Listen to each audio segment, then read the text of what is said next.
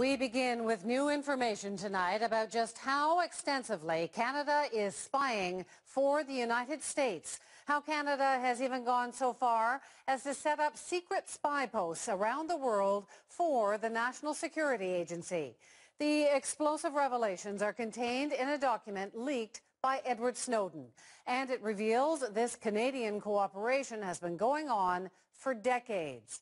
Our Greg Weston has the exclusive details from Ottawa tonight. Greg.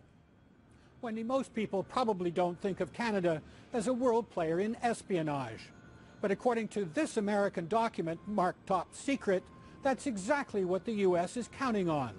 Canada is not only spying around the world, it often does so at the request of the U.S. National Security Agency. It essentially means it is as close to a working relationship with the NSA as it can possibly have. The word close does not begin to tell this story. The secret document reveals Canada and the U.S. have been running joint spying operations in about 20 countries the NSA calls high priority. Some of those countries are Canada's own trading partners. A super-secretive agency called the Communications Security Establishment Canada, or CSEC, gathers intelligence by intercepting phone calls and hacking into data systems. CSEC has been eavesdropping with the NSA for more than 60 years. Now, for the first time, this document reveals just how deep and far and wide that relationship has become. The two agencies even swap personnel. According to the secret memo, cooperative efforts include the exchange of liaison officers and integrees, joint projects, shared activities. CSEC has even opened covert sites at the request of NSA. I think this should probably be read as a reference to monitoring sites developed largely in embassies and consular missions abroad. And the document goes on. CSEC runs operations in places the NSA can't.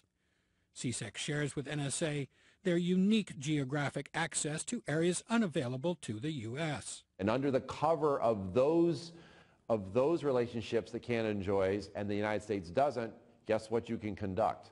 These secret surveillance or collection efforts. Wark has a different take. But I think we still trade on a degree of an international brand as an innocent partner in the international sphere. There's not that much known really about Canadian intelligence, and in that sense, Canadian operations might escape at least the same degree of notice and surveillance that the operations of the United States or Britain in certain foreign countries would bound to attract. Canada has already been caught.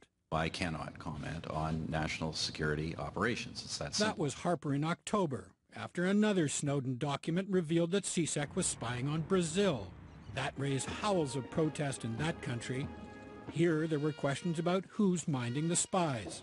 The latest revelations of Canada's global espionage operations are bound to fuel that debate.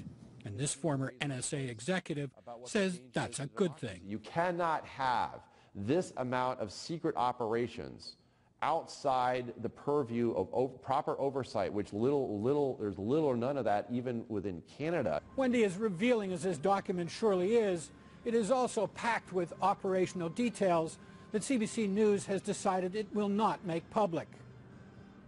Is there any reaction to this? Big story, Greg. Well, Wendy, we heard from both governments. Canada's Defence Minister Rob Nicholson, who is responsible for CSEC, pointed out the agency is subject to review by an independent commissioner. In the United States, a spokesman for the government there said NSA collects intelligence the same as every other nation. Thanks so much, Greg. Greg Weston tonight in Ottawa.